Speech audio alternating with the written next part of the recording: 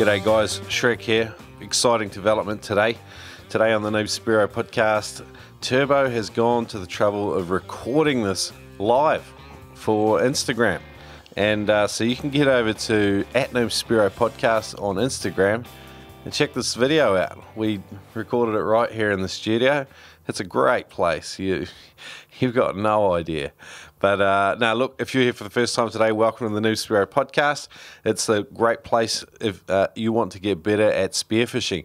There's plenty of obstacles to overcome, no doubt. It's a steep learning curve, but you're in the right place. We dial in on experts to just pull out their tips, tricks and habits that have made them effective at spearfishing, and hopefully there's a whole lot of gold in there for you. Today's a little bit different. We're doing a deep dive into dry training for spearfishing, and after that we've got an awesome interview and catch up with Spearjunkies nut Cris Dillon. Big game fishing galore in this one, so hang around. If you're not interested in the dry training, just fast forward through and listen into Cris Dillon, because he's got a few just cracker stories, and there's some great tips in there for hunting roosterfish and even tarpon. So listen in and hang in for that. I just want to give a big thank you to our sponsor, Adreno. You can find them at spearfishing.com.au. They are one of the world's biggest and best spearfishing stores and stock every piece of spearfishing equipment you could ever imagine. So go and check them out in store. But if you are shopping online, save yourself some money. Use the Noob Spearo code at checkout to save $20 on all purchases over $200. So that is at spearfishing.com.au and use the code Noob Spearo at checkout.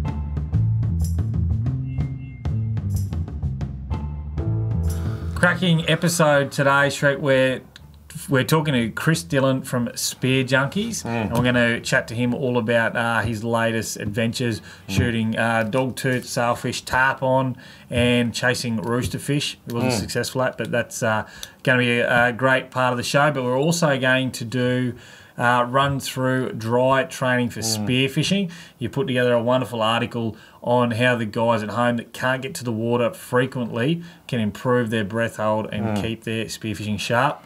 Yeah, like for all the guys on IGTV, they probably don't know what our podcast is, so can you give them a little bit of a rundown? Yeah, so, all right. So, I'm Shrek. That's Shrek, and I'm Turbo, and basically we're the Noob Spearo podcast, and every fortnight, so that's 2 weeks for you guys in the US, we interview a spearfishing legend from somewhere in the world. So somebody that is a fantastic spearfisherman, could be in your part of the world, could be absolutely anywhere. We interview them for about an hour and a half, or hour to an hour and a half, and we ask them about their history, where they started spearfishing, but also we do a deep dive into their speciality. So that could be shooting striped sea bass, that could be hunting the reefs of northern Australia, it could be absolutely anything. It could be underwater photography. Oh, lovely. Talk to that one, those guys. Spearfishing equipment manufacturers. You know, like one time we did Manny Bubba from Manny Sub, and we just talked about rubber. Spear gun components, like you geeked out. I loved it. Yeah, and we're up to episode 88. So if you like this, head on over to noobspearo.com, go to the podcast section. They're all there. They're all free if you like it. There's 88 episodes for you to get through. We've covered a plethora of spearfishing Good topics. word, I like it. Plethora. Yeah.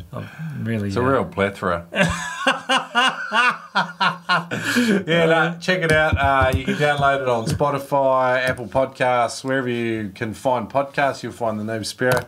Yep, anyway, let's get into it. We're going to get into Cris Dillon in a little bit, but before we get there, let's get stuck into dry training for spearfishing.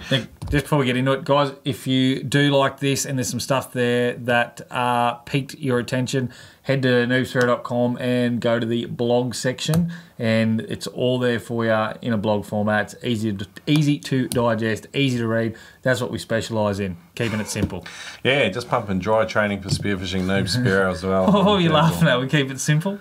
Nah, yeah, we do. We're simple fellas, really. We're just basic bananas units. We got a plethora of knowledge. A plethora of simple, actionable information. Anyway, right. Right, so dry training for spearfishing, as opposed to spearfishing itself or pool training. Now, why would guys do dry training for spearfishing? Simple. Well, there's a couple of reasons. One, you can't always get to the ocean and go spearfishing and your breath hold declines. Secondly, you can't always get to a pool with a buddy and do wet training or pool training with friends or whatever. So dry training, it's a safe way to train when you can't get to the water. Yeah, nice. We do have some courses that we'll talk about at the end as well if you want a lot more guidance. And it's very useful in particular, like you've done Pete Ryder's courses, which we'll talk a little bit about. The 5-minute freediver, which is a dedicated dry training program that's explicit goal is to get you to 5 minutes holding your breath on dry land. And you had some good shit out of it. But anyway, let's look into that after. So dry training for Spearos up on noobspearo.com. Tips, techniques, and tools for getting into it. Right, can you actually increase your breath hold by dry training? 100%. This is a go-to tool for a lot of good freedivers and a lot of good Spearos. So there's nothing new here, really. So we'll talk about our own experiences, but I reckon one of the most important things with any form of training is continuing to do it. The actual discipline of doing it.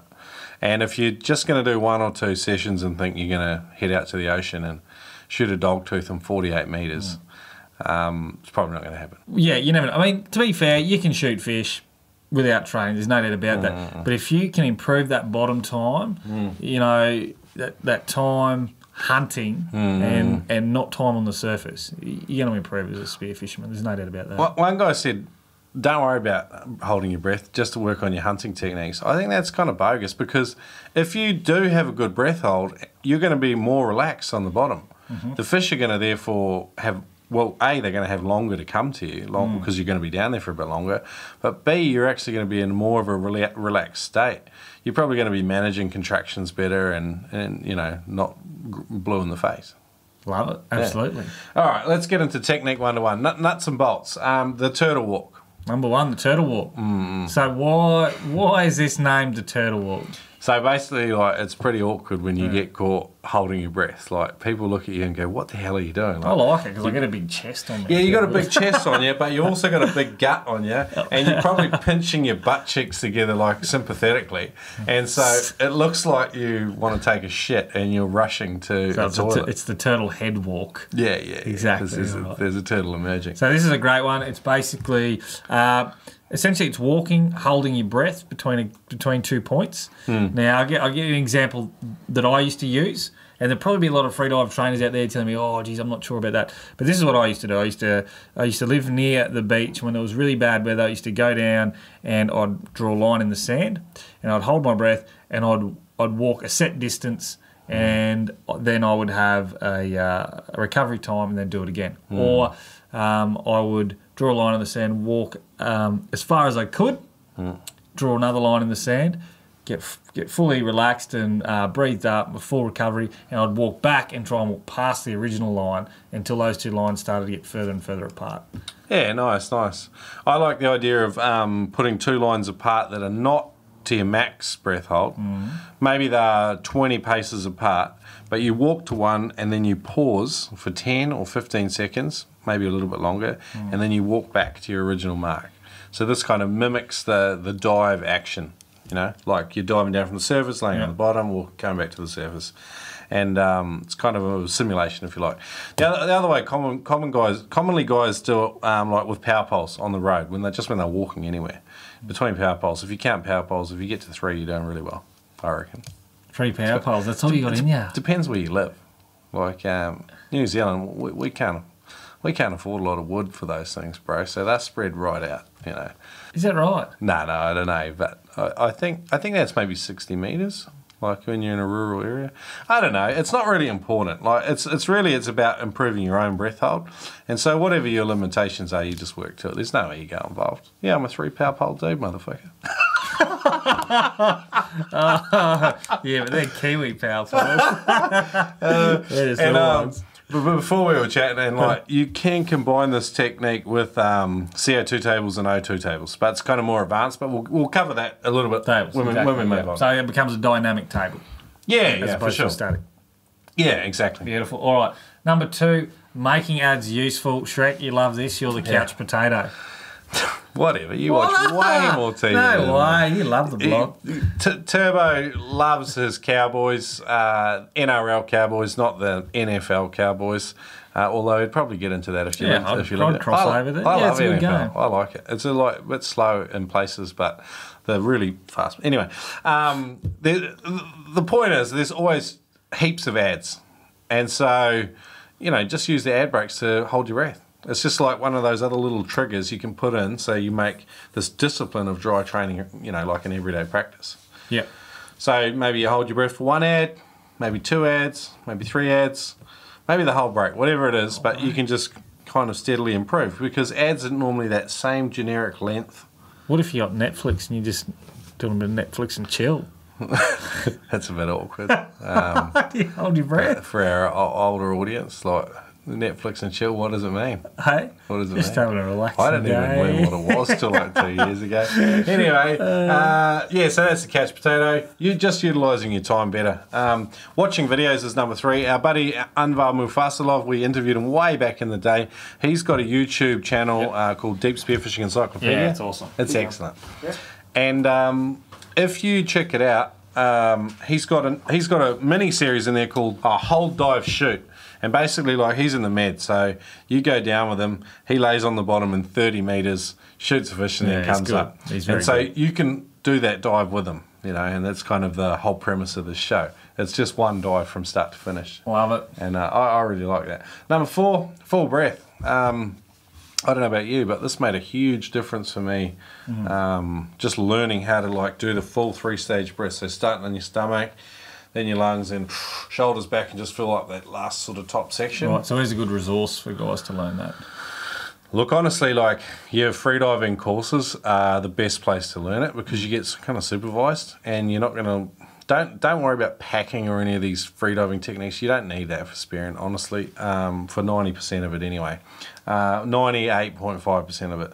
But a full breath will just get you to utilise your full lung capacity, and it's magic, even for It's awesome. everyday life, like relieving stress. If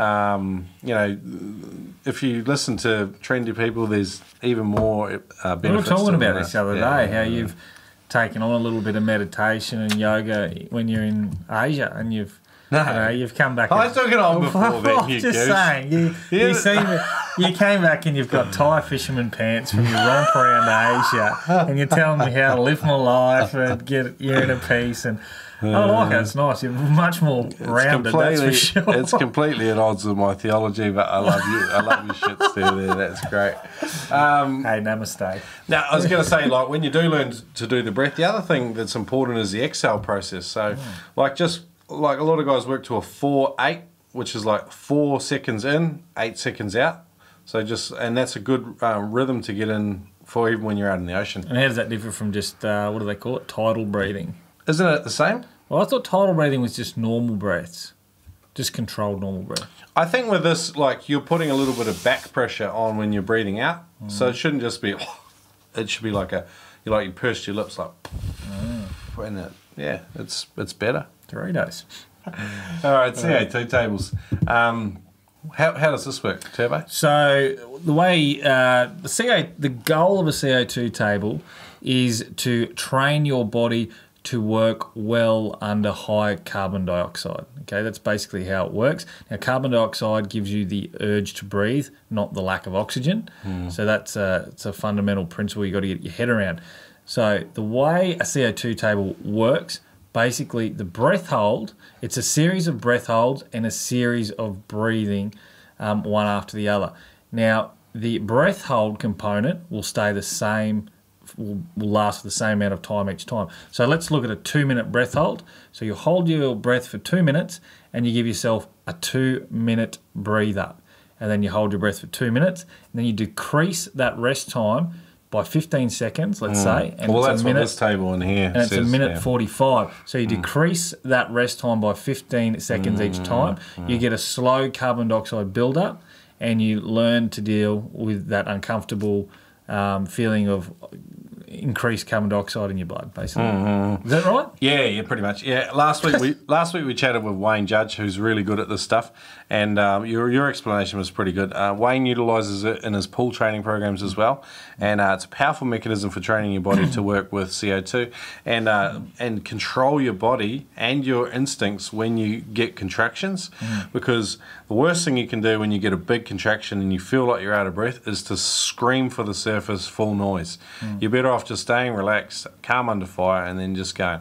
But doing CO2s is not an excuse to push yourself beyond your limits either. So it's learning how your body works. I really like this for addressing the discomfort, particularly when you're in the ocean, because, like you said, the ascent after a dive is it's best to stay calm. You're gonna burn less oxygen. You're gonna have a calmer mind, and you're gonna do better dives over the course of a day. These CO2 tables, I find for me, when they are really putting pressure on me and I have that urge to breathe, I find after I've done this training and I go spearfishing, I can handle that urge to breathe a lot better. My dives are calmer, and I dive a lot better. Yeah, and it means you're actually spending more time on the surface recovering better, rather than like these panic breaths. And another thing you learn, like with a freediving course, or if you do like a pool training course like Wayne does, is hook breathing, which is another factor altogether, which we're not going to cover today. I was going to say, when you go to the blog post at noobspearo.com, the dry training post, you'll see some more videos linked in there about just the practical aspects of this training. I've got a couple of videos in here by Adam Stern, and he does an interesting training technique it's a variant on a CO2 table. He's got a theory about how to do it differently. So check that out. Look, number 6, next technique is O2 training tables. So like CO2 tables, they are working on a specific mechanism in your body, a specific physiological mechanism. CO2 tables help you to overcome and understand your body's urge to breathe and manage that. O2 tables help your body to run leaner on less oxygen. Yeah? Leaner, yes. I believe it is, your body becomes more efficient at using oxygen. Yeah. I think that's probably... Yeah, well, that's another good explanation for it too. So, unlike the other table where you have steadily reducing breathing times, in this you have steadily increasing hold times with the same breathe up times. Same rest period. Yeah, the same rest periods. So check that out. There's some table examples in the blog post. Just gives you kind of a standard look at what an O2 table looks like. The next one is a bit of a contentious issue. It's VO2 max training. So basically this is your fitness component of spearfishing. And I would argue that Wayne kind of does this. Like for the first few weeks, he's really trying to get your body used to high levels of output. And then he's introducing the other tables. But I don't know if he would put it the same way. So VO2 max is basically how efficient your muscles can be at using oxygen. So you can train this as well. But there's a huge argument on freediving forums about, how and when it's appropriate and all the rest of it. Some people don't think that you need to work on baseline fitness to improve your freediving. What do you think? You got an opinion off the top of your head? Well, absolutely. Maybe if you don't need it for your for a single free dive that you do once as a free diver, that's probably fine. But I can tell you, the fitter you are, and if you're doing a full day's dive in current, the fitter the better, 100%. I mean, you've got current to contend with. I mean, some of these days are long days. I remember when you were doing your 5-minute freediver training course, and you were also kind of doing hill sprints and weights in the gym. Well, it's all part of it. Not the weights, but the sprints are. Ah, right. Yeah. So he's working in VO2 and that as well. 100%. Okay, interesting. So what did that look like? Just like. So it was basic sprint training. I think they were 100-metre runs. Okay. Shit. Yeah. That'd be hard quick, for an old bloke like that. you. 13 seconds still, mate. Not bad. Oh, 13 seconds. 13.5. I wonder how fast I'll be. I'd race you. You'd be pretty good over 20 metres, and then you sort of... Nah, I've got a big top end on me. You've got nothing. I've raced you. You're slow. Have you? Yeah. Oh, you did I'm down at the footy park. No training though. before. Yeah. But you're older now too. Yeah, I am. Starting. All right. iOS training applications. So, like, just doing your breath hold and isolation is fine. Like, you can, some of these routines, like the turtle walk and couch potato, these things you can just implement in your daily life. That way, you're keeping some sort of breath hold practice going all the time. So you should have a good baseline of freediving fitness. But there are some training apps that can help you out as well. I like the Low 2 breath hold training app. Okay. Now this one's like $3 or something, and I'll tell you, pay for it. Like, it's just good quality stuff. Like the free ones, some of them are terrible. And I agree. Like sometimes we're so tight about stupid stuff. Just spend the $3 and get a good app. So that's the Low 2 app. Android training app. There's one called Apnoid, and this is free, and it's feature rich. It's amazing how much this guy's put into this app. However, it's buggy, glitchy, and it crashes. If you work out how to use it well, go for it. It's free. Do it. There's also another app that comes highly recommended by Simon Tripp. It's the Stamina Apnea Trainer, and it's available on iOS and Android. I believe that the price is somewhere between $4 and $6, depending on where you live in the world. Go and get that one as well. That's another good one. Links to all of this stuff are in this dry training for spearfishing on noobspearo.com, so just come along and click through our links. We might even make a little affiliate income out of it too. I don't know. Do we? I don't know. Hopefully. Right, so that's apps. Next thing, we've got dry training books. So, I mean, there's some phenomenal training books. Turbo's made his way through the manual of freediving. I got through bits and pieces of it. I found it very heavy and hard going. However, there's some really good info in there. And we talked to Tim McDonald a couple of months back, and he talked about what he got out of the book when he started as well. And there's some definite takeaways in it. It's a big mammoth book. It was the #1 book for Spearos. That's Andre Pellizzari, yeah. Well, no, Andre's his violent drunk cousin. No, and Berto's the fella you're thinking of. Yeah, it was a hugely popular book. That it was the #1. Like, every spearer used to read it. That wasn't until 99 Tips to Get Better at Spearfishing. Yeah, came on. Yeah, we blitzed it out of the water. There's another book here. It's called Dry Training for Freediving, which is Umberto Federico Mana, and Roberto Chiosito. I don't know if I said it right. Chiazzotto? Yeah, I like that. Well done. You got the Italian stuff, just rolls off. Oh, mate, don't worry about the preface by Massimiliano Rossellino. Nice, you even got that. Well done. Mate. Yeah, so that book's well reviewed. I haven't read it, but if you want to get more deep into it, do it. Breathology by Stig Aval Severinsen. This book is very, very well reviewed by yoga fanatics and freedivers alike. It's definitely that kind of school of thought rather than a spearfishing school of thought. However, he really just communicates powerfully the value of learning to breathe properly, because none of us do it. We just walk around breathing like with 20% of our lungs. It's terrible. It's shocking. It is. Shocking stats. It is. You know what? We've got to raise those when stats. you breathe properly, you're just in the zone, bro. You're so zen. You get the covers on these books, they always turn me away. They're a bit awkward. They're guys, they're ripped, skinny dudes sitting on rocks doing yoga poses. With weird rib bones sticking out everywhere. It doesn't translate to me at all. Yeah. I'm a skinny guy with a fat gut that likes to go spearfishing occasionally. It's all muscle, bro. It's all muscle. It's loose muscle. Last but not least, guys, thanks for sticking around. We've got some dry training courses here. Now, these are definitely some products that we recommend that we get a kickback for. However, Turbo has done this training. I have looked extensively at the 10-metre freediver. Turbo is more focused on the 5-minute freediver. Two specific courses. The 10-metre freediver is a course that's basic bananas, just all the techniques you need to get down to 10 metres or 30 feet. Yeah. There's not a lot more in there than that. If you use the code NoobSpearo, you save 20% as well. And it's not an expensive course. It's just an easy video training guide with some practical. I'll give you the quick rundown of the 5-minute freediver because I like it. So basically, slides and videos showing you how to breathe properly, what happens when you hold your breath, a few safety issues and dangers and things like that. I mean, this is a very short. It's put together succinctly, unlike this episode, and and it's straight to the point, and it's just the steps you need to take. The other good thing about it is you work out your baseline.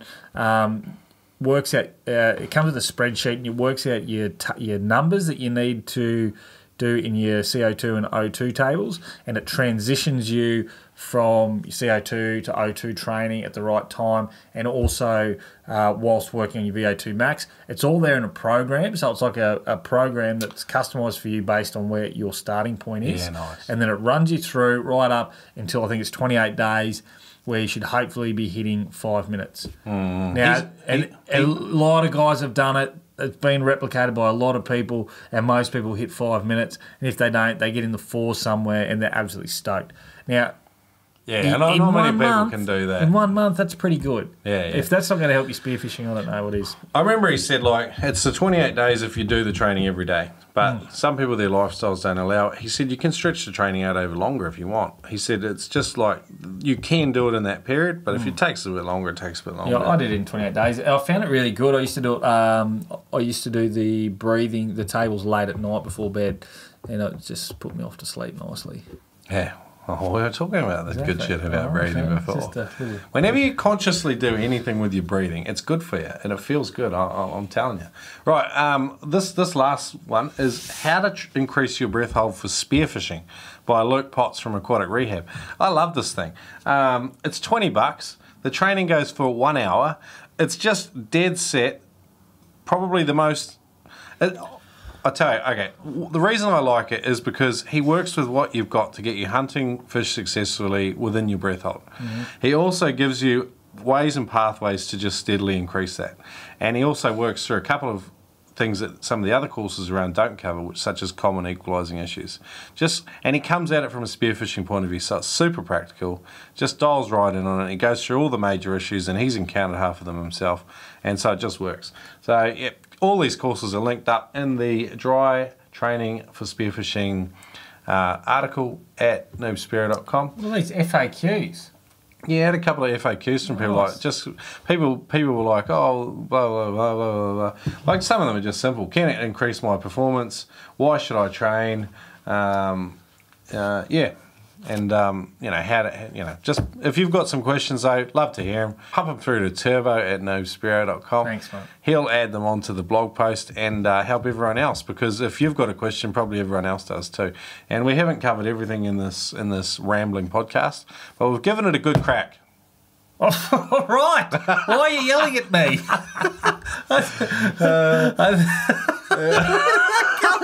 Am I falling asleep? Yeah, you look like I was like, I've got to get him back on board. Just got to give him some energy. I just was sitting here thinking, holy crap, there's some dust in the new studio. Yeah, that's what happens when you sweep half an hour before we do a podcast. Fair enough. Well, I want to make the place look nice.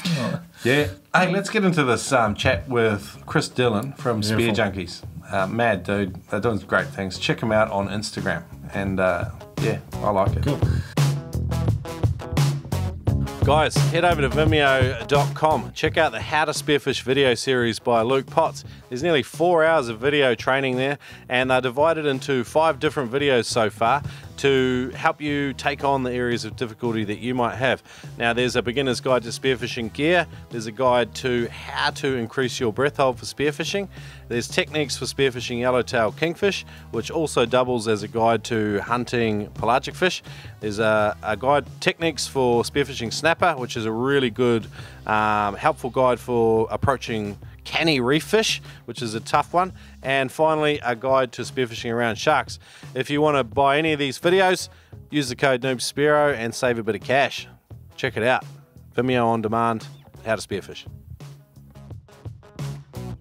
Guys, if you're having trouble getting off to sleep and you'd love a little story read to you, well, guess what? You're in luck. You can have Shrek and myself read you 99 tips to get better at spearfishing. It'll certainly put you to sleep. And guess what? It's free. Shrek, how do they get this free copy of 99 Tips, the audiobook? 2 ways, buddy.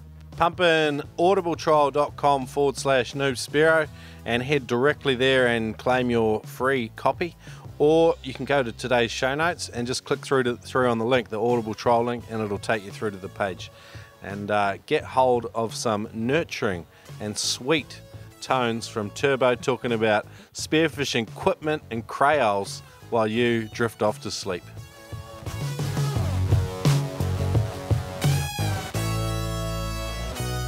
Well, look, welcome back to the Noob Spearo podcast. Chris, I have missed out on chatting with you a few times because I believe I was travelling and then we haven't been able to get times to line up, but I've listened to all your chats with Turbo and I'm really looking forward to kind of hearing a little bit more about what you guys have been up to with what you've been doing with Spearjunkies. So tell us a little bit about it since last time you caught up with Turbo. Yeah, well, thanks for having me back on the show. It's been a busy couple of months.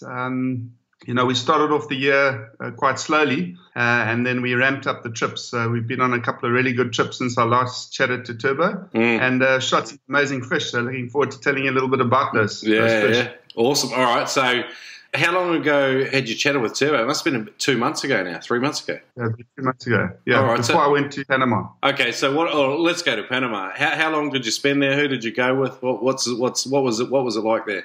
So we were introduced to a guy in Panama called Enrique Unitide. He's become a very good friend of ours last year. We travelled across there. Trevor Hutton from South Africa had dived with him in Panama. Said he's the guy to go with. Really does know all the waters in Panama like the back of his hand. He pretty much dives whenever he can. He has his own business, and most of that revolves around spearfishing. So, the right man to know in Panama. Yeah. Last time we were there, we went and stayed at his finca or his farm on the Caribbean as well. This time we decided to focus on a different part of Panama, so we went up to a place called Haiku, which is on the border of Colombia. So you pretty much arrive in Panama, hop on a small plane, fly about an hour and a bit, land in this little tiny village, and we were based there. Beautiful house, actually owned by a South African, which is very, very surprising, who had been working at Tropic Star Lodge. Tropic Star Lodge is about 10 miles away from Haiku, a very well-known marlin fishing spot for fishermen. Okay, so you're in Haiku. How long did you end up spending there? We're diving about 8 days, I think, in Haiku there. Okay. So we did 1 day in Las Perlas Islands before we went across, and that wasn't that effective. Fish just weren't on. But when you get to Haiku, there's just nobody else fishing. When you're out on the water, you don't see another boat. So it's really pristine waters. We were fairly lucky with the visibility. It was pretty clean under the fresh water. You have this amazing, that it rains so much, you get like a meter of fresh water sitting on top of the salt. That's actually quite murky, and you dive down through that, then there was nice blue water below that.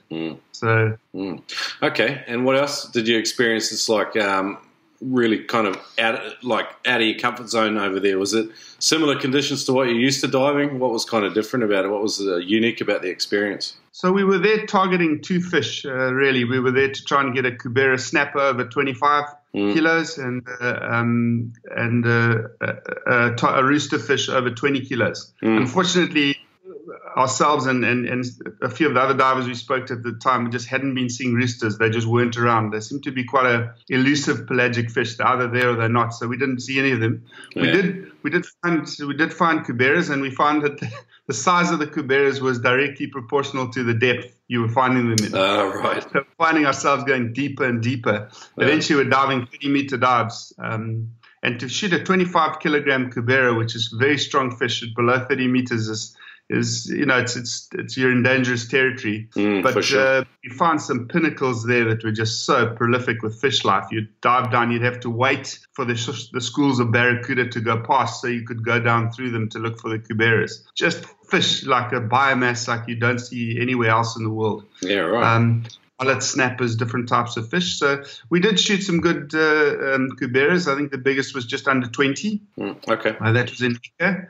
And then we were lucky enough to find the amberjack on 2 or 3 of the days. So yeah, I was lucky enough to shoot a 30-kilogram amberjack. It's a big fish. And I shot that at 29 meters where we were hunting Kuberas. This thing just rocked up, put the spear right through the top of it, a good holding shot, but I didn't kill it, and it pulled me hard. When I got to the surface, I hang on the side of the boat. I was going to say, like those pelagics, when you get the top-down shots, they always seem to be the worst for leaving the most amount of fight in a fish. Is that your experience? It depends if you get it in the head. I think if you get it in the top of the head and out the cheek, that's the best place you could shoot it. Yeah. I didn't. I just got it mid-body. Yeah. It was, I was at 29 meters. I saw this fish and I took a good shot, and I hurt it. So it was definitely hurt, but thank goodness, because boy, did it pull harder. Yeah. Those amberjacks are one of the strongest fish, I'd say, for their size. And that thing pulled me out. I was very happy to make it back to the surface. The only thing, like, if they swam along the surface like a wahoo or something, it'd be quite funny to see if spearfishing fins would double as water skis, because they got a lot of power. Well, the two fish that do that are the marlin and tarpon there. So that was the other fish I was really excited about shooting. I shot a 32-kilogram tarpon, and I shot it in about 15 meters of water, and it towed us maybe 500 meters, but boy, did it pull hard. I was saying to somebody, I actually had to chuck my pairs of gloves away that night. That completely ripped right through both gloves. So the access it was putting on the line was incredible, and it was stripping my reel. And just to have seen one of those fish jumping, it was tail walking out the water, jumping, really, really pulling. And you were hanging on to it. Yeah, I was hanging on to dear life. So I wasn't going in. How long did that battle take, and what sort of happened at the end? How was did they just quiet off it gently at the end, and you were able to approach? It still had a bit of juice in it, so we pulled it. Eventually got within sort of kill shot range, and then my friend Enrique swam down and dispatched it with a kill shot, put its lights out. But yeah, I've got a huge amount of respect for tarpon. People have always said to me, these are, fishermen dream about catching tarpon because they're so strong and they tail walk and they're just so difficult to land. So when I saw one, I couldn't actually believe it. You don't get tarpon in the Pacific. Okay. You only get them in the Caribbean, but these ones have swum through the Panama Canal. Oh wow! And they now live in the Pacific. So I saw 3 or 4 actually. So there's quite a few of them down there. You're supposed to get roosters. We didn't see any roosters, and you're not supposed to get tarpon, and we got tarpon. So you never really know what the sea will throw at you. This is Mother Nature for sure. And okay, so look, let's talk a little bit about Panama diving specific. So you're talking, you had this unusual kind of 1 meter thermocline with the rainwater sitting on the top, and you said you were diving a lot of pinnacles. Is that pretty common sort of thing for Panama? It's deeper, challenging diving. Yeah. The fish tend to hang around on the pinnacles. There's a lot of structure there. Okay. The most amazing structure I've seen anywhere in the world in terms of underwater structure, just boulders, rocks, crevices, cracks. So you've got to seek out the deeper water pinnacles. That's where we find most of the bigger fish hanging out. Okay. It really is spearfishing heaven, Panama. And we were there in the worst time of the year. Unfortunately, the way we'd booked our trip, we were there in the wet season. Or we were there in the dry season. It rained so much there. We were there in the wet season. You really want to go in the dry. The dry season is January, February, December, those sort of months. Yeah. And then the cougars come in. They come into the shallower water. Apparently they don't shoot coubaras there. They're not that good to eat. So why would you shoot them? Yeah. And they're prolific.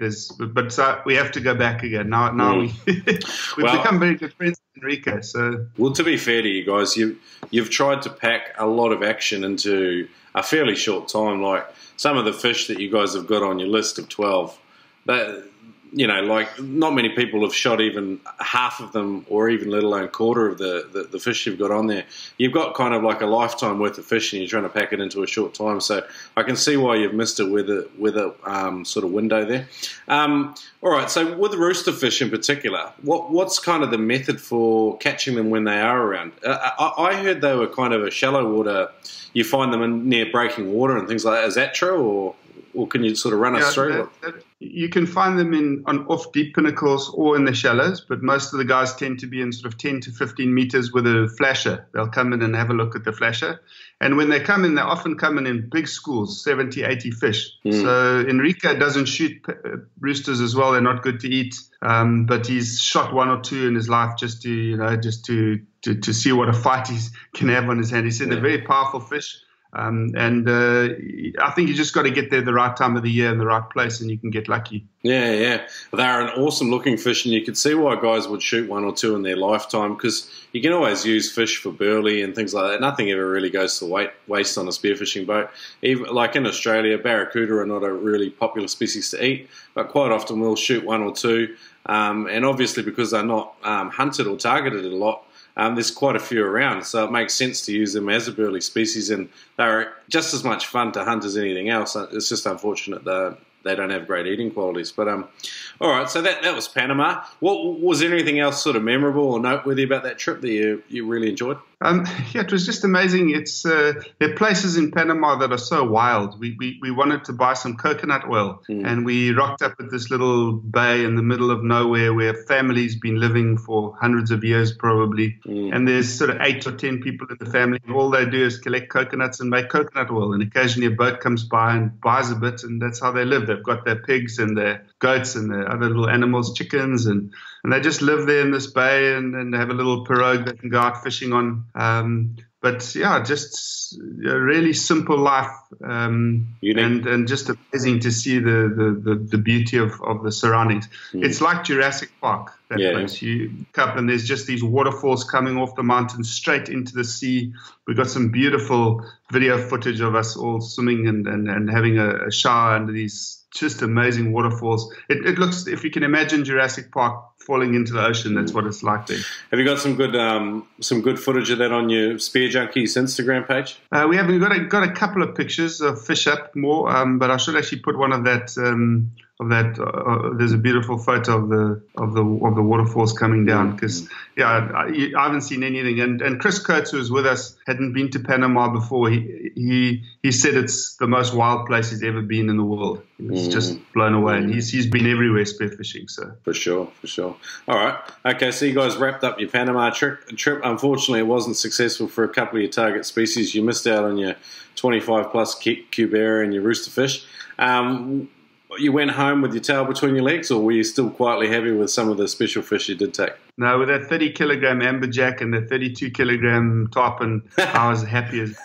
You just have to add another couple of ticks to your list. It's about the journey and the kind of people you meet along the way. In fact, Enrique is coming with us now to Latham Island. We're about to go and dive with Eric Allard at Latham Island off Zanzibar. So he's actually one of our friends coming with us. So, it's more about the people you meet along the way. It was really special to get that top and big amberjack. Those are two fish of a lifetime, so I'm very happy. Yeah. Some guys talk to that about the ocean too. They say like, if you're filming something, you go out and you plan to shoot some species and, communicate some sort of message about how to hunt them or something. But you go out, you see none of that species, and you see, you have a lot of opportunity in other ways. And I guess you've just got to enjoy what's in front of you. There's nothing wrong with setting goals, I guess. So, and that's the point of your trip. So, all right. So you got home. What was the next trip you planned, and how long did it take you to get back out? So the next month we were up, which was 3-4 weeks ago. We were up for Madagascar. We flew into Nosy Be Island directly from Johannesburg, which is a really easy trip for us because it's about a 3.5-hour flight. Yeah. Just be careful if you do the trip with Chris Coates, because he seems to be the main operator running the spearfishing charters in Madagascar, that you keep your weight to 20 kilograms, because we had a huge amount of trouble with our spear guns. They wanted us to leave our spear guns behind in Johannesburg. The reason is they're flying a lot of freight on the small plane into Nosy Be, so they only allow 20 kilograms per passenger. And, with your dive bag and your spear guns, you easily go over 20 kilos. So just be careful. Try and keep your if you can keep it to, say, 21, 22, you don't get hassled. But we had an hour and a half huge fight to get all our guns on and explain to them we're shooting a TV series. We actually needed spear guns for that. A young guy come and asked me the other day, how do you take spear guns with you? And he had the right idea. He was putting it in PVC pipe. You can do the sports tube option, which is great if you've got the money to spend on it. But he said, how do you declare it? And I said, mate, it's fishing equipment. You never ever say anything about spears or spear guns. It's just fishing equipment. You're not lying. You're just not telling them everything they don't need to know. So is that kind of the way you go? Don't mention the word gun. Yeah, for sure. In Cape Town lately, they've just started hassling us around spear guns. They x-ray them and then they say, no, this is a spear gun. You've got to go and do all this paperwork, and it can be an absolute nightmare. So, do you guys wear your weight belts on your bodies when you go through? Generally, we try to arrange to have weights on the other side, so we don't have any weights on us. So otherwise, it'd be very difficult. But yeah, we have tried that. We have been given some hard times occasionally as well. But I think it's much better if you can get your operator or somebody on the other side to get you weights. But be careful, because sometimes the weights don't fit, which I've had that problem before. Strange weights that don't fit on your weight belt. That's an absolute disaster. So, yeah, some of the guys and yourself, you're traveling to more remote areas as well, where maybe there's not established dive operators, and so you can see why some people would have to do it. We had another guy we chatted to went to Sri Lanka, and it's not a huge popular sport there. So some places it's illegal too. So there's all sorts of ways around it. All right, so you finally touched down. You made it there after a bit of drama. Thankfully you had most of your gear, although you missed your top Alemani gun. What happened from there? Yeah, so we get on board a yacht. I think it was a 54-foot yacht called the Catherine. The skipper was a guy called Paul George from Mad Fishing. Okay. Chris always uses him on his trips to Madagascar. Very knowledgeable. He's been operating out of Madagascar for nearly 20 years. He's a spearer as well, so he understands spearfishing. And he doesn't use a tender boat. He drives that cat and he picks you up and drops you off like a speedboat. It's amazing. He's got a real talent for putting you on the fish and for picking you up and not allowing you to swim all the time. Yeah, wow. Because when I first heard we were going to be diving off this big cat, I was quite skeptical, but it worked really well. Yeah, right. So then we left overnight. We left about midnight, and because you want to catch the wind. And we caught the whatever the prevailing wind is, and we arrived at Caster Bank the next morning. First thing in the morning, we were in our wetsuits and ready to dive. And there we were hunting, the fish that you can get in Madagascar is a big dogtooth tuna. So we were looking for those. The Spearjunkies list is a 40-kilo dogtooth tuna, a 30-kilo sailfish. I already have the marlin, or twice. I'd be lucky. Yeah. and then a GT as well, over 25 kilos. So those were sort of the key fish we were targeting. Yep. Got in the water, got schooled by the first doggy I shot. I thought I'd had a really good shot into it, but it wasn't good enough. Sharks came and ate it and reefed me up, and I was really feeling a bit stupid after shooting that fish. But we did learn quickly. I managed to land the next 5 doggies, stoned 3 of them. And the biggest one I got was 53 kilos, which was a really, really special fish of a lifetime. So, yeah, I enjoyed that a lot. That was on our last day as well, so last minute. I think I saw your Instagram post for that. Like, you got some advice about shot placement. Is that right? Yeah. Where you want to shoot them is just behind the eye, at the top of the head, and then out the cheek on the other side. If you put that shot into them, I got it right 3 times, and the fish just rolled over. Didn't even shake. Dogtooth tuna are the strongest fish in the world for their size. They are unbelievable. A 30-kilo dogtooth tuna will take 2 30-liter rife floats down, and they disappear. You can't believe it. They're, for their size, and they're just so powerful. I mean, I've shot a 115-kilo yellowfin tuna, and that didn't pull nearly as hard as a 30-kilo doggy. Yeah, wow. So it's amazing, really strong fish. The 53-kilo one I didn't stone, so that was a good fight. We saw my floats disappear into the depths and then return to the surface, and then we were pulling for all we were worth to get it away from the sharks, get it up to the surface. But it was properly hurt. I shot it well. So how deep was the ocean floor on that fish, and what was your setup you were running? So it's all diving the drop-offs for the doggies. You kind of drop, so you're drifting into a reef that's about 30 meters generally, and it drops off to, say, 60 or 70 meters, using a flasher or a bonito to bring the fish up. Using a breakaway rig, I was using Chris Coates double roller 1.3 Rob Allen. So double rollers with twin 14s on there, 7.5 millimeter shaft. Really did the job. I didn't feel underpowered. It's quite sad in a way that it kind of makes my Alemani redundant. I don't really need to travel with my Alemani. That gun it'll do 80% of what the Alemani does, but it's a fifth of the weight. A lot more maneuverable. So it does the job. So breakaway with a rife float line, not flexible, a solid line. Okay. And yeah, just 2 floats, two 35-litre floats. So 30 metres of hard line on it. Yeah. Okay, 30 metres and then to your first float, and then how far to your second float? Then a 3-metre bungee to the next float. Okay, and it dragged 2 of them under. That was a bit hectic. Yeah. They're amazing. I've never experienced it, but like, I've watched it a few times and heard guys tell tales, and just seeing that sort of thing happen would just be amazing in front of you. Because it's just so much power, especially when you understand, how much energy it takes to move underwater, and to see that out of, like you say, for its size, it's just an amazing amount of power. All right, what were some of the key takeaways you learned shooting a fish of a lifetime? Was there any kind of did you have any sort of mental connections that got made while you were doing it? Was there anything really unique or special about it? So generally you're shooting them at 25 meters and below there, so it's also pretty deep diving. Mm-hmm. And you have to let the fish get very comfortable with you. So you almost drift down into the fish. You make no sudden movements. You don't go towards it at all. You just hope that it swims in front of your spear gun. That's probably the best tactic, because you've got to shoot it stone dead. Mm. So if you try and move, they can be a bit skittish, and then they give you a bit of room, and you can put your spear in the fish, but you'll never land it. No. So my takeaway was really get as relaxed as possible, drift in around the fish, and then just wait for one to come around, because they can be a bit inquisitive. They can come around as they put themselves, and then make sure you're above the fish as well, because you want to be shooting down through the top of the head and out the cheek. Mm. And if you get that shot and you sort of see it, take it, pull the trigger, then you just see that fish switch over, and it's all over. And then you don't have the massive fight to get it away from the sharks. All right. And I believe you had some other special moments on this trip as well, or was it just 5 dog-tooth tuna? No, we had some sailfish. So both the young Potgieter who was with me, he shot a 31-kilogram sailfish. That was his tick for the sailfish, and he's really happy. I shot a couple of sailfish as well, but the one was over 30 kilos, so a tick for there.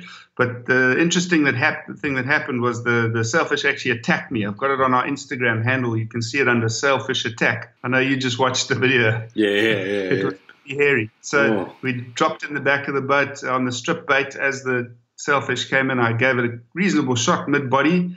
And then as we were pulling it in, I asked a friend to keep pulling it in, and I'd put the kill shot into the fish. And as I was going for the kill shot, the fish turned, and that sailfish came straight for me, and I shot and just missed the fish, because it's quite a narrow target when you just see the bill coming at you. Yeah. And luckily its bill got caught up in the reel line, and that saved me from any injury. But I learned my lesson. I'm going to be a lot more cautious in the future when it comes to sailfish and landing them. So seeing a billfish come at you, it's got the thing right out in front of it. You must have felt like a bait fish in front of that friggin' thing. Like, you see the way they work a ball of bait, like, they're amazing. They just turn on a hairpin and they move through the water like nothing else. And is that how you felt? What was your kind of reaction? Apparently one of the fastest fish in the sea, and I can believe it. When they first come in and they start dancing around you, they're all on, and they're so quick. You got to take your chance at a shot. As soon as you get it, you pull the trigger. But when that thing came at me, I thought, no, this doesn't look good. This is this is not a good situation. And I think in the future, I'm going to get out of the water, pull the sailfish to the boat, and shoot it. Just to be cautious. In the middle of nowhere, there, you got no medical assistance. You 24 hours from help. You really need to be careful. And I was warned by Mark Jackson. He had the same problem when he was there a few years ago in Madagascar. So he had good advice: get out of the water and shoot it. Okay, so a few dog-tooth tuna, and then a few sailfish. Was there any other surprises in store for you this trip? Yeah, so I've been a little bit haunted this year by the giant trevally, or ignobilis kingfish. We've been trying to get one of I've been trying to get one of over 25 kilos. And in Mozambique, that should be a really easily attainable thing, but I shot, I think, 3 or 4 over 23 kilos, and I just couldn't break 25. So finally, we got to a bank called the Intermediate Bank, and there's a place where the GTs hang out. Yep. So our first drift, we saw them. I didn't see any buses. Second drift, I was down at about 28 meters, and a nice one came in, and I shot it. I was pretty sure it was a tick. Pulled really hard. But I middled the fish and got it up. It was 27 kilos. So, 3 ticks for me in one trip. So, amazing. It just really made Madagascar a really special place in my heart. So you went from kind of being a little disappointed in Panama, although you weren't really, because you got 2 other special fish in exchange. and then you got sport when you went up to Mozambique. Yeah, to Madagascar. To Madagascar, yeah. Wow. Yeah, we were really spoiled. So we also had, Chris Coates guiding us in Madagascar. He's a brilliant guide. He does that trip 4 times a year. So he has 4 different groups of clients going there. I can highly recommend it. They're also doing trips now to the Barren Islands, which we're going to do next year, which is further south. There's a group of islands, a lot of doggies there, a lot of Spanish mackerel, wahoo, a lot of other game fish, which I think would be great to go and target there as well. So with all these trips you've done, like kind of flying around, what else have you learned about, like, packing, gear maintenance, crucial stuff you got to take with you? Have you guys been found out, or have you sort of discovered anything along the way in regards to that? Yeah, I think it's always good to have spare equipment. So I have 2 identical sets of Rob Allen's fins that I've got Cressy pockets on, so they look identical. So I just take 3 fins when I travel, just in case one gets broken. Okay. There's nothing worse. I've had a broken fin in the out just for the day here in Cape Town. I've had a fin break, and that's a disaster if you haven't got a spare fin to carry on diving with. For sure. So I think it's always good to travel with a spare fin. Maybe try not to, clothing-wise, you don't need much there. You need a couple of pairs of shorts and 3 T-shirts. That's the thing. You often take too much clothing. So we've learned to pare down our stuff to the bare minimum. Always a rain jacket just in case there's a bit of rain around. And then spear guns is harder. You want to take, 2, but you always end up taking 3 just in case you're worried one will break. So I think, the problem with an Alamani and I love my Alamani, it's a brilliant gun. It's just so heavy and so bulky. I'm probably leaving that behind more often than not now on trips, just because of overweight issues and the airlines being difficult. Yeah. All right, cool. All right, so obviously you guys have got a couple more trips planned this year. Tell us a little bit about the next 1 or 2 coming up. Yeah, so the next trip up is Latham Island with Eric Allard. So we're really looking forward to going and exploring his backyard. So you fly into Zanzibar Island and then you sail about 12 hours overnight to get to Latham. Latham's an island with nothing on it, it's a sand patch in the middle of the sea. It's got drop-offs and one really good ledge that you work, that whole ledge, for doggies. But it's also prolific for wahoo at the moment this time of year. Lots of wahoo, a lot of yellowfin tuna. So we're looking forward to this. There's 4 really good divers going on this trip as well. So we all 30-meter plus divers. Apparently you need to be able to dive deep at Latham. But the advantage of Latham for big doggies is that there are not that many sharks, and it's hard for the fish to reef you up if you're on the drop off. It's too deep. So you got a good chance of landing one of those 100-kilo. Well, you got a chance of landing a 100-kilo doggy. You've got a good chance. You get a good shot. I think you're already happy with 57, so let's not hope let's hope you don't upgrade. I want to have a chance of beating you. If you get one over 100, there's no chance. All right, cool. So that's exciting. So off the coast of Tanzania, and what about after that? And then after that, we're off to Tonga. We're with Rob Torelli on one of his charters there. It's Chris and myself traveling over there. And we'll be looking in Tonga for all the big pelagics. Really hoping to get some good diving in there.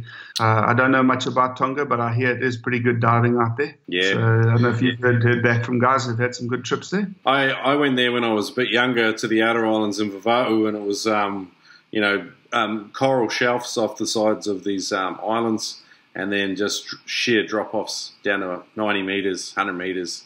And I was down on scuba diving and I got approached by a 3 big dogtooth. So that was very memorable at 18 years old, but that was a few years ago now. But Rob Torelli and his guy, they pull out some special fish, and I think you'll have a good time over there for sure. And, yeah.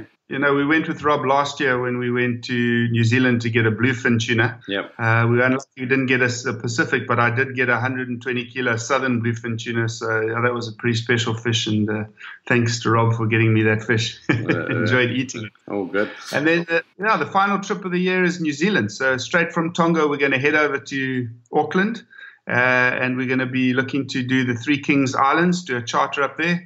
Try and get one of those really big yellowtail kingfish. In South Africa, a big yellowtail kingfish is 20 plus kilos. Not many guys have broken 20 here. I've got 3 of 19 kilos. Yeah. So I'm really hoping to get something really big there. And either we'll do White Island. I believe that's a backup option if Three Kings weather's not good. Okay. But yeah, that'll be the end of Spearjunkies for 2018. Yeah. Okay, cool. Well, yeah, the far north of New Zealand's the place to go for these big yellowtail kingfish. There are a few locations, and I believe you'll be in good hands over there. There's some great Kiwi guides. Former guest Nat Davey, but unfortunately he's out of action for you this time. But we had a bit of a chat before the show. There's the boys at Spearo Camp, Julian Hansford. He's a good guy as well. We've heard a bit about. So we'll have to get him on the show at some stage. And some of these other dudes you've been encountering too, Chris.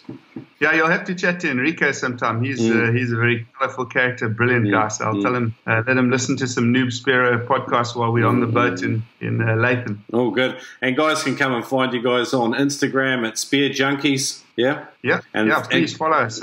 Keep track of all the action and reach out and we'll have to stay in touch and hear about how your next big trip goes. I'm looking forward to hearing about it. Okay, we'll let you know when we get back from Latham. Yeah, cool. All right, Chris. Thanks for catching up, mate. Take it easy, Shrek. Bye. Yosemite National Park, California. Red Sox. Hang loose, bro. SpearingMagazine.com. Did you say SpearingMagazine.com? I did. What do you know about Spearing Magazine? I know that you can get 8 issues for $30 plus shipping. But you've got to email it. Oh my God. Oh Lordy Lou. But what you got to do is you got to email Jeremy at SpearingMagazine.com. That's right. Jeromy at SpearingMagazine.com. Oh my God. $30 US for 8 issues, Turbo? That is phenomenal value.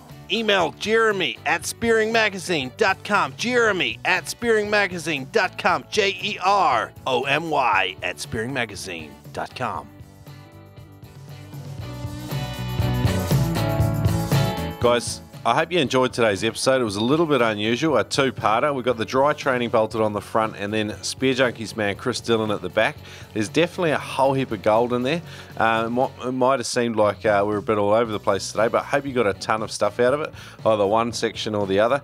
And if you did, we'd love to hear about it on Instagram. Head over to at Noob Spearo Podcast on Insta and watch the live video in the studio. Turbo and I getting jiggy. And it's pretty fun. Look, in the next fortnight's 2 weeks, by the way, we are headed to Carolina to catch up with Sam Blount from Frontline Freediving. We dig right into emergency first aid, and man, this is one you don't want to miss. Seriously, there is an absolute ton of just bombs in this interview. Funny jokes, great tips, actionable information. You kind of expect it from us, but I'm telling you that you're in for a treat. So come back in a fortnight as well. Sam Blount from Frontline Freediving. Thanks for listening today, guys. Leave us a review if you can as well. Peace. Sometimes it's time to spend some money on yourself, and there's nothing like a new spear gun. That's right. Head over to spearfishing.com.au and check out a big range of spear guns. Get tempted and read the customer reviews and really sort of have a look at what they've got to offer.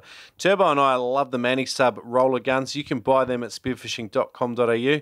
Go in and check out the spear guns. If you do decide to buy something, pump in the code NoobSpearo at checkout and save $20 on every purchase over $200. If you do have problems, they have a hassle-free returns policy, cheap shipping rate worldwide, and a price beat guarantee for Australia. Online, they also have live help. You can talk to people online and ask any questions you might have about products. So head over to spearfishing.com.au and check out a huge range of spear guns. Hey guys, thanks for listening to today's show. I hope you really enjoyed it. As usual, we had a phenomenal guest, and if you've ever got any guest suggestions, you can always email us, Turbo at NoobSpearo or Shrek at NoobSpearo. Give us any feedback you might have. But if you want to, you might be interested in connecting more and jumping in and joining our community. Turbo, how can people do that? Well, one of the things they can do is join our newsletter, The Floater. That's one way of doing it. So go to our website or go to our Facebook page and it says join there. So you can do that. The other thing you can do is join the Noob Spearo community. Now that's full of like-minded Spearos all trying to get better at spearfishing, and our guests get on there from time to time. We give a few tips away and that kind of thing. So all good stuff. Shrek, what else can they do? Guys, follow us on social media. We're on Facebook, Twitter, Instagram. Get a hold of Turbo. He's always dropping a post somewhere. And just join us. Thanks for listening to today's show.